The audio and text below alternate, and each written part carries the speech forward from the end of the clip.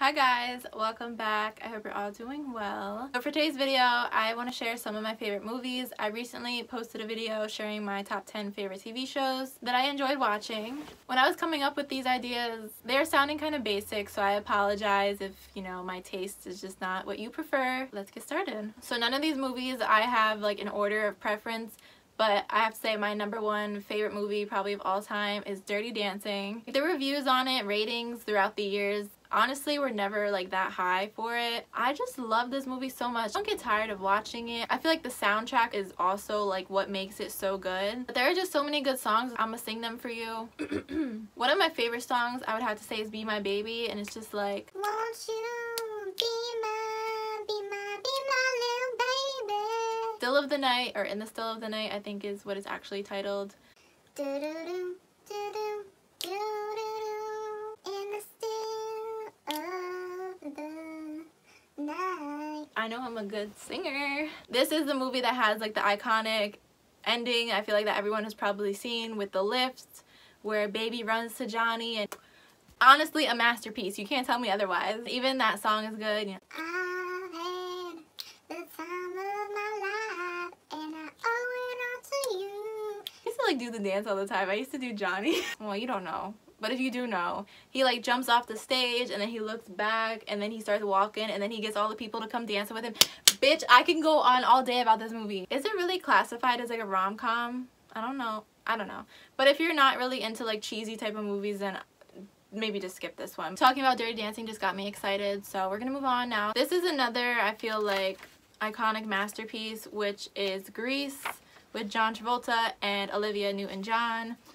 Is it Olivia Newton-John, or did I just make up her last name? That's another movie that has a pretty decent soundtrack, honestly. I feel like a lot of these movies, it's like the soundtrack, not so much that makes the movie, but makes the movie better. I don't know, I feel like this is just a classic. Looking back on Grease, these people were all like hella old and they're playing high schoolers. I feel like in today's society, like we would never allow this to happen, having like these old men play high schoolers. Like, it's so crazy to watch, but like it seemed normal. They're just singing throughout the movie. This is kind of like, I guess, another cheesy movie. Can't really think of any songs to sing though from Grease. Grease lightning, go Grease lightning. There's a one song that they did at the dance where it's like Blue Moon. That's all I know, really. I love the love story of Danny and Sandy. I think they're just so cute. John Travolta was so attractive in this movie, honestly. I loved Kaneki, which I think he died in real life, so R.I.P. So next, The Bodyguard. The name can speak for itself. Whitney Houston pretty much plays herself of being like a pop star ultimately. And then Kevin Costner comes in as her bodyguard, trying to protect her. Whitney's character just doesn't really have a sense of protection or something. Like, she just kind of acts like she's a normal person. She isn't really aware of like how her life can be in serious danger, and it was in serious danger. Not very often do I say that a cartoon type of movie is my favorite, but I have to give Moana, a spot in this top 10. It's a cute story to me, but I feel like it's kind of like inspirational because, she wants to go past the, what is it, the reef? I don't know, but she wants to go out in the ocean to see like what's beyond, and her family's like, no, you can't because you're not gonna make it.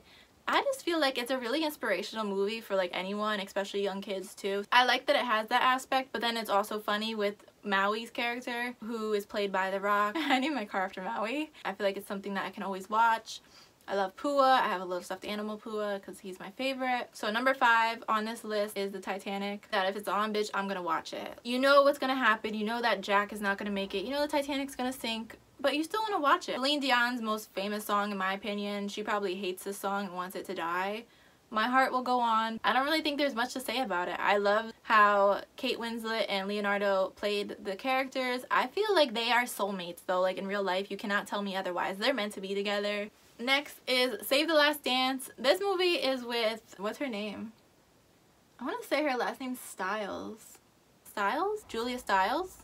Julia Stiles, but it's Stiles with an I think, not a Y. Anyways, I'm not even going to talk about the music. If you're into dance at all, or if you like dance type of movies, I feel like her character was really likable because she deals with the death in her family that pretty much changes her life. She just basically ventures off into other types of dance styles and then comes back to her original dance style. I think it's a cute little love story too that happens. My next 2 movies are some more dance movies. So Honey, this is with Jessica Alba, and she is basically just like a dance teacher that wants to open up her own dance studio, work with kids that come from not the best background. She tries like doing her own thing outside of the dance studio, but then ultimately comes back to it. I wish Jessica would do more, like, I know she got older now, but I wish she would have done more like dance movies because she was so good in that. Next I had Step Up. I don't really have a specific movie. I thought of the one with Channing Tatum and then Jenna Dewan, but I don't think Moose was in that Step Up. I don't think he came into that.